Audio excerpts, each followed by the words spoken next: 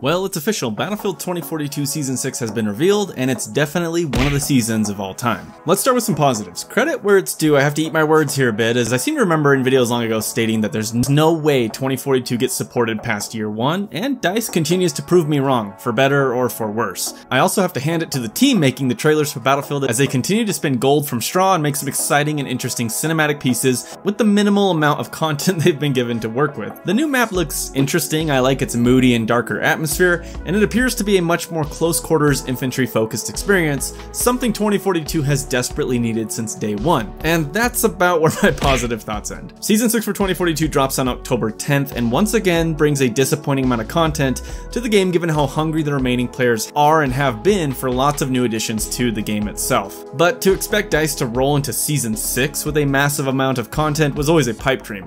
But I think if they had even announced the arrival of 2 new maps instead of 1, it would have gone a long way in building hype and expectations for the new season and repairing what little remaining goodwill exists among the community. I know there are many players out there still enjoying 2042 and are excited for the new season, and no knock against them, but to declare the live service model of 2042 as anything but horribly disappointing would just be plainly false. In addition to a new map, the addition of new skins including these cybernetic and rogue soldiers, let's face it, they look like discount Strogg from Quake, a new assault rifle, secondary weapon, and marksman rifle will also be introduced in Season 6. A new vehicle called the Dragonfly will also be added, most likely a small one-person support and transport vehicle that can zip around the battlefield.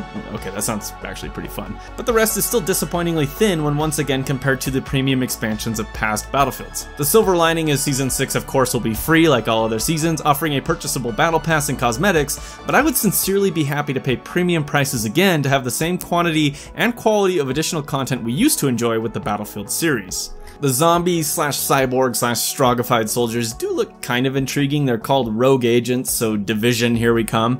And I'm assuming like other seasons a new game mode will be added centered around these skins, but ultimately it just does not fit the gameplay, aesthetic, or direction I want from a Battlefield game. While Battlefield has always been arcadey and even goofy at times, past entries at least attempted a serious and grounded vision of what combat should look and feel like, and with 2042 we've just completely jumped the shark, and we've lost that grounded feeling totally. This is more of an experience I would expect in something like Call of Duty, and to be honest, the entire event just reeks of desperation to capture that kind of audience. If this was a one-off Portal game mode for Halloween, then that's one thing, but this seems to be the entire focus of the entire season for the main game. It's just not what I personally find interesting or compelling when wanting to play a Battlefield game. Compare this to the excellent cinematic direction and artistic vision of Battlefield 1's expansions and the themes present throughout those, and it's just a night and day difference for me. I'll probably do a longer video on this topic, but speaking of Portal, unsurprisingly there has been no mention of additional maps or content for this MOB with Season 6 at all, and it is for all intents and purposes dead at this time. A dwindling player base is not helping, and really the only thing keeping Portal alive is the presence of a server browser,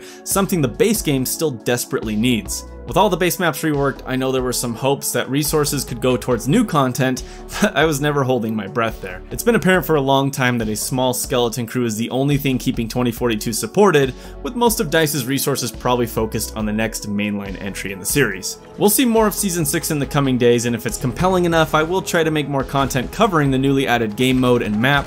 But what are your thoughts on Season 6 for Battlefield 2042? Are you hyped? Is there any hype out there at all? Let me know in the comments below. That's it from me, just a nice quick video. Until next time.